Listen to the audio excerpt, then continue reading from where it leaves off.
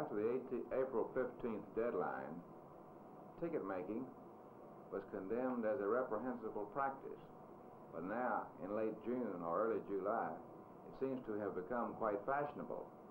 We even see candidates trying to form tickets of their own through necessity, and other proponents of candidates saying that the voters have already formed tickets of their own.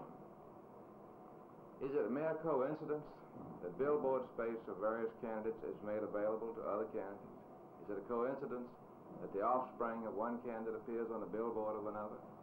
We think not, but we think the people of Virginia are entitled to know forthrightly and straightly from the candidates who the tickets are and who comprises them.